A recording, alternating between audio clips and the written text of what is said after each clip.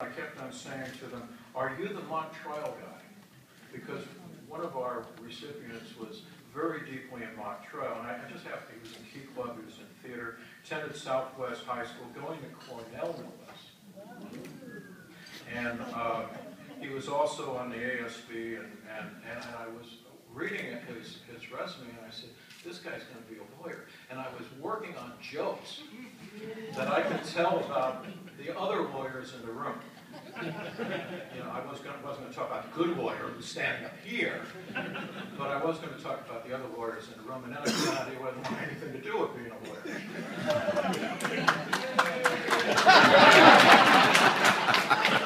Which means he's the smartest guy in the room. Anyway, I'm going to turn you over to Cole.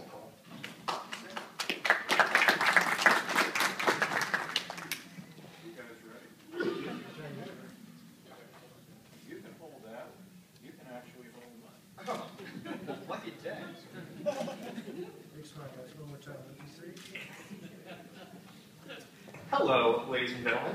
As Mr. Meeker said, my name is Cole DeVoy. I'm going to be attending Cornell in 12 days. That's when I'm leaving. So it's kind of like shocking how fast time's flown by. But I just wanted to deeply thank the Scottish Rite Community Foundation as well as the Scottish Rite Women's Association again for all the generosity they've shown me in terms of allowing me to receive these scholarships. They're going to go a long way toward kind of alleviating the financial burden on all three of my parents, my stepdad, my mom, Matt and Sharon Lopez, of course, and my father, Scott DeVoy.